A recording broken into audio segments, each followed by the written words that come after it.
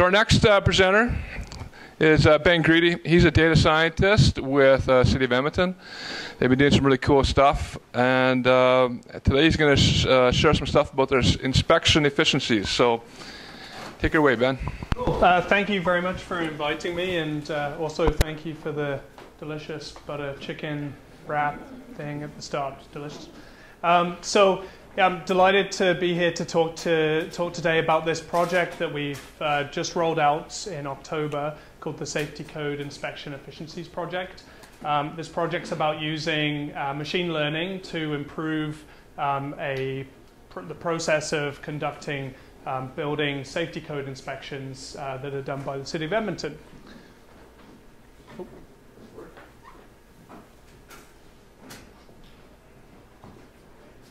Which one? No. So I can just press that if you like. Sure. All right. No problem. So first of all, there's at least a few people I recognize that have seen my Dog and Pony show before. So hopefully there's a little bit of new material in there for you people. I'm going to talk a little bit about the business case that's driving this, the model itself, and then I'm going to spend quite a bit of time talking about communication and risk, and so I'll get into more of that later, and then finally I'll touch on how we deployed this. And what's pretty exciting is that we just received notification that we're going to get a Smart 50 award for this, which is probably more a statement on how behind the times municipalities are than what we've done, but it's nice to get the recognition that we're kind of leading the way in at least some respect. So the business case. So I'm as a data scientist, I sit in a different department from the department that does safety codes inspections, and so there's, in an organization as big as the City of Edmonton, there's quite a bit of weaving around to find the best business problems to apply data science to. But we came to this business area as a business area that has basically the assets that they have in terms of the people that can go and inspect buildings are not well matched to the risk associated with the buildings that they're inspecting. And so we wanted to use data science and the data that they've been collecting over a number of years to rectify that and basically match the resources to the size of the risk. The business area is fairly complex. These bubbles all represent a type of inspection that takes place for a single family house. The City of Edmonton do every single inspection that's possible to do on every single house. And that's a pretty hefty cost to the taxpayer. But however, we're not mandated to do that many inspections. So everything in blue is mandatory, and we'll never touch that stuff. Everything in green is actually completely discretionary, and everything in orange is choose one of. But right now, up until recently, the City of Edmonton have inspected everything. So we wanted to identify amongst the orange and the green inspections which ones were low risk on an inspection by inspection basis in order to potentially drop those inspections and have the inspectors spend more time on other inspection types that are higher risk. And for context, other municipalities in Alberta do none of the ones in green and the minimum for the orange. So this is kind of moving us in that direction, but taking into account risk.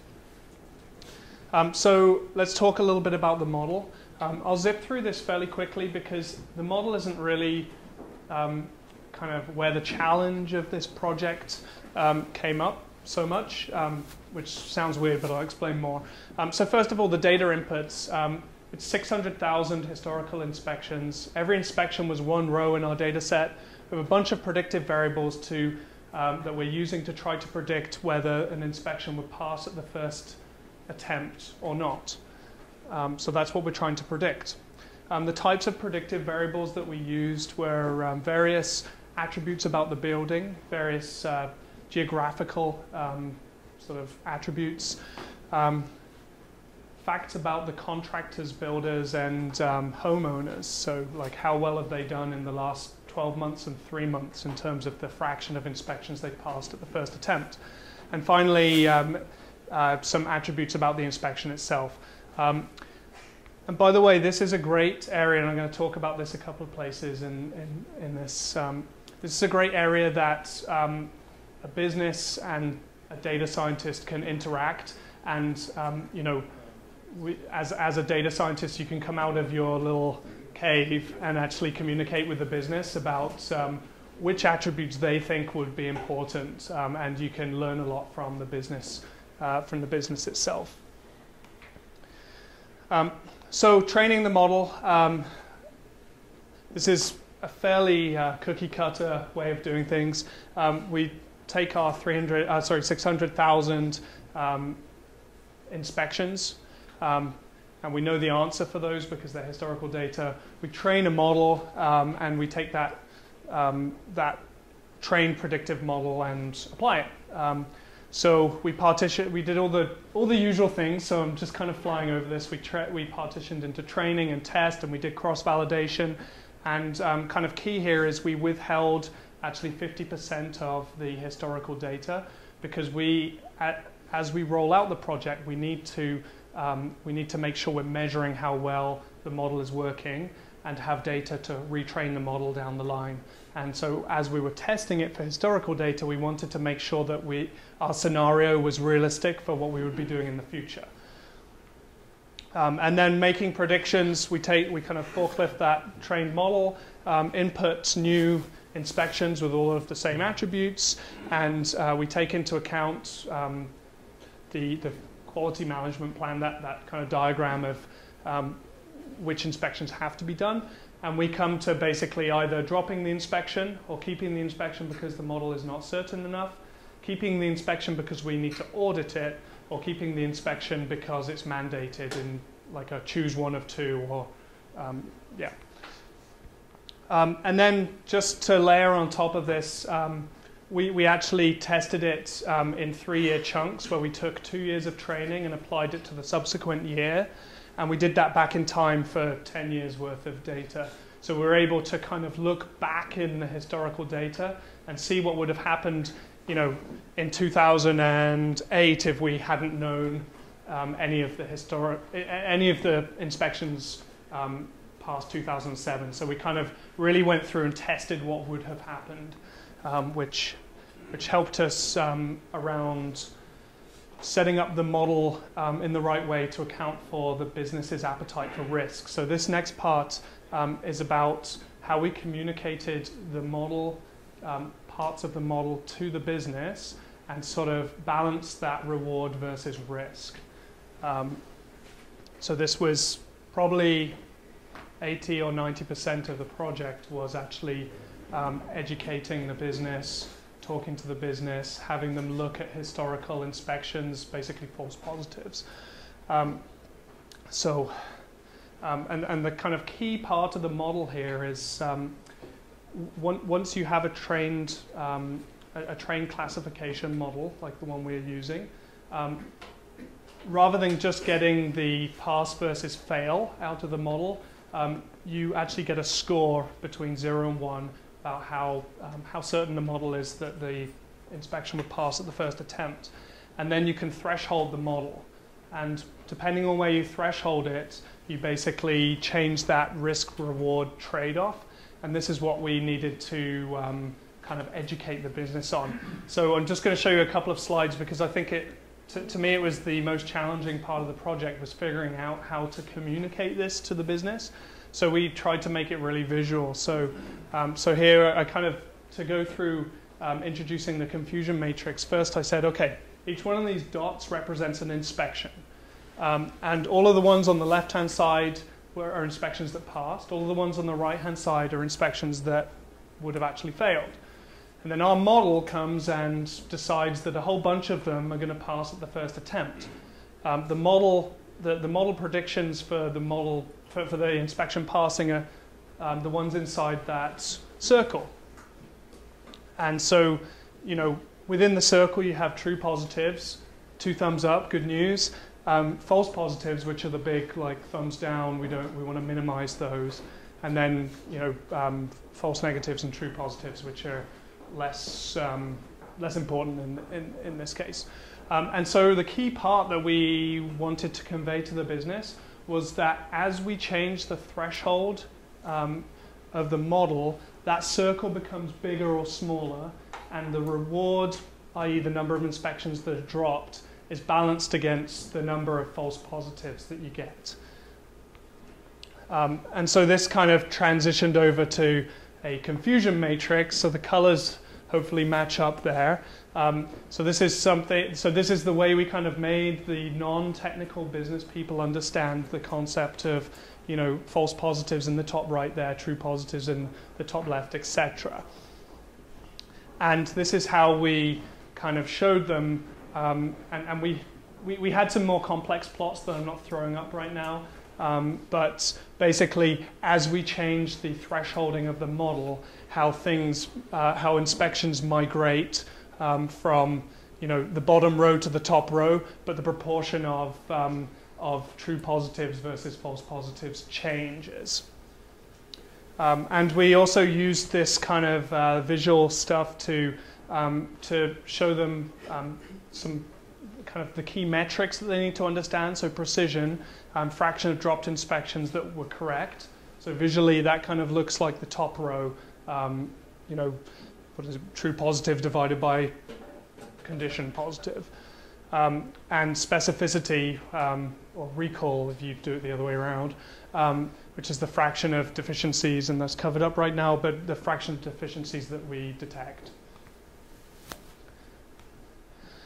And this all sort of culminated, so once they understood this, and I'm kind of missing, this is a few months worth of a working group with industry representatives and frontline inspectors, and et cetera, understanding this. But it all came down to this risk-reward trade-off. So basically, on the horizontal axis here, we have the fraction of deficiencies that we would detect, i.e. the specificity, versus the number of inspections on average per year that we could drop. And so depending on where they wanted to land in terms of the specificity, it would basically change the number of inspections that we would be able to drop each year.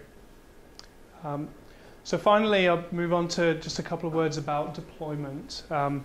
So this is the other big daunting part of the project, more than training the model. This was fairly difficult. So basically, bottom right here, we have a huge enterprise management system. It's like a behemoth, kind of very difficult to go and make complex changes in. And so we wanted to minimize the impact of this whole project on the big moving container ship. So we created a REST API behind which our model was running, and then to just make things as smooth as possible and to minimize the interface between the EMS enterprise management system and our model, we actually ran the model nightly on the upcoming inspections, which meant that all this EMS had to do was send a process ID over to the REST API, and it got its result back, rather than having to send all of those like 15 or 20 attributes. So it's kind of like we set up the whole thing that we looked after as much complexity as possible over in the top left, where we're working in R and Python, and we have a much more flexible sort of system, and minimize the impact on the big container ship. And finally, we built a shiny dashboard in R, which shows basically the impact of the program. It started in October, and so far 500 and something inspections have been dropped. We're anticipating annually it will be between 1,000 and 2,000. And there's a few like alarm bells that will start going off. Things will start going red if our specificity or our model precision goes out of whack. And so yeah, that's it basically. So yeah, launched in October. I've already said all this. I really appreciate everybody listening and be happy to answer questions. Thank you. Thank you. Hi, thank you very much for the presentation. I have a question. So, from the moment that you deploy this model, you are expected to inspect properties that are predicted to pass, but that might bias the data for the future. Yeah, that's... Yeah, so my question is, what have you considered to do, like, to fix that? Or like, how is that going to be, like, because the machine learning algorithm is going to be learning from a bias sample, isn't it?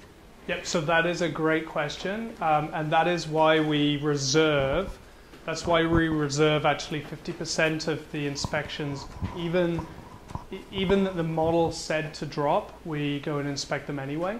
So that hits two birds with one stone. One is it mostly takes care of the inspections that are like choose one of, and it also because we randomly choose those inspections for auditing before we make the model prediction, we know it's a representative sample. So it's completely random before the model even steps in. We know behind the scenes whether we're going to go and do that inspection even though the model said to drop it. And the second point I'd make, we were very worried about, and this is a bit of a sidetrack, but we're very worried about people trying to game the system. So if somebody gets notified that their inspection is not required, that they, for example, don't put as much building material like gravel or something into a basement, or something like that. And so we went to pretty far lengths in terms of the process, the business process, that the person only gets notified the morning of if the inspection is going to be dropped. So it's booked as if it's going to happen, so they have to be prepared for it to happen. If they go and cancel the inspection at the last minute, then that inspection is no longer able to be dropped. So. Excellent. Anybody on this side? Question? Yeah. Okay.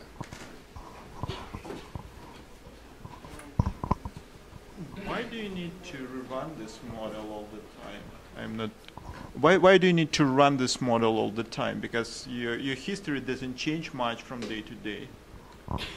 Yeah, great question. So there's two things.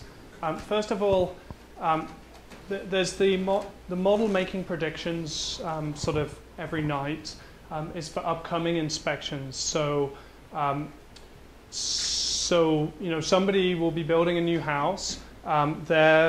That house will be in our system with all of the attributes needed for the model. And when they come to book their inspections, it will go to the model and it will make its prediction. So it needs to be running in order to catch those new, to make predictions on those new inspections. So that's number one. Number two, we've actually found, and I didn't really mention this in the talk, but we found that over time things like safety code standards have changed over time, like the rule book has changed. Contractors come and go and their quality changes. And so we're actually updating the model, retraining the model every quarter on the past 2 years of data. So we want to make sure that the model is fresh all the time and kind of based upon the most relevant data. Good question.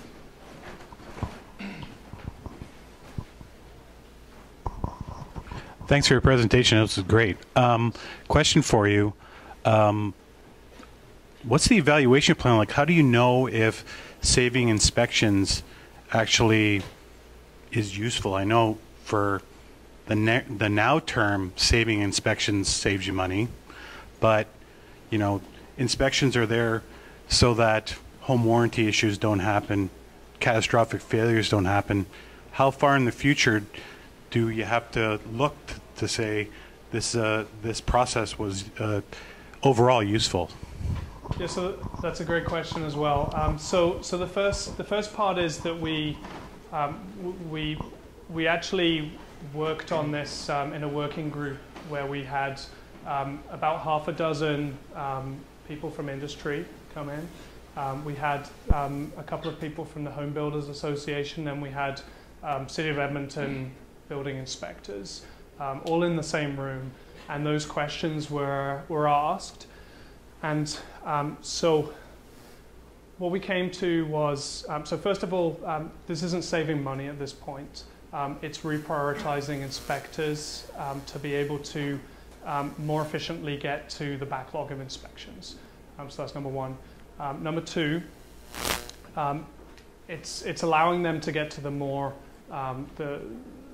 risky inspections. And bear in mind, the inspection types that are eligible to be dropped are, like the province has said, you don't have to do these. These are optional. They're either choose one of, or they're completely optional. And other municipalities just don't do them blanket across the board. So that's the kind of reasoning. Now the third point, we wanted to make sure that it really was the lowest risk inspections that were being dropped. And so those industry representatives, along with our frontline inspectors, went through, I'm going to say thousands, either high hundreds or low thousands of individual inspections for which the model had been run at various thresholds. And they looked really long and hard at the false positives and dug into the problems that were underlying those failures. And they had like this 5-point risk register that they evaluated them on. So we looked across hundreds of inspections, and what we found was almost all of the failures were ones or twos, and there was about a couple of threes, but nothing got into the like health safety part of the spectrum. So. Well, in your presentation, you might look at explaining how the inspections are redistributed by risk, because your final outcome was, you said 500 inspections were saved. Yeah, And that's a different metric. Yeah, that I appreciate that. That's a good point. Right, one more question. Yeah, thank you for your presentation. So I hear that you try to improve your model by train your algorithm with your data, right? I think it's a good idea that you collaborate, like for example, City of Calgary, City of Vancouver. So, because when you have more data, you have much better estimation for your model, right? Thank you. Yeah. So I struggled to hear a little bit, but was the question whether we should?